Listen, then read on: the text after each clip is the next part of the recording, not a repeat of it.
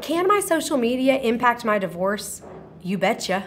Basically, in every way you can possibly imagine, your social media can impact your divorce. Think about it.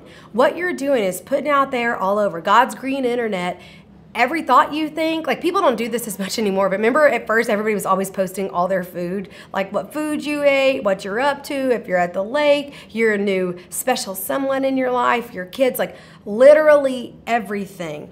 And if you, like, on the one hand, you can think, well, I don't post anything that's that big of a deal. But think it through. You may be posting things and not even totally realizing it. Like, let's say you told the X Factor in a message, you can't have the kids this weekend because you're going to a work thing. But then that weekend you're posting yourself in videos out on the lake. Like, you can create evidence that can undermine your credibility in your case. It can bring into question your judgment. Like, are you posting a bunch of pictures of yourself partying? Do you have, like, I don't know, like drug kind of pictures? Do they feel seedy? Do they feel weird?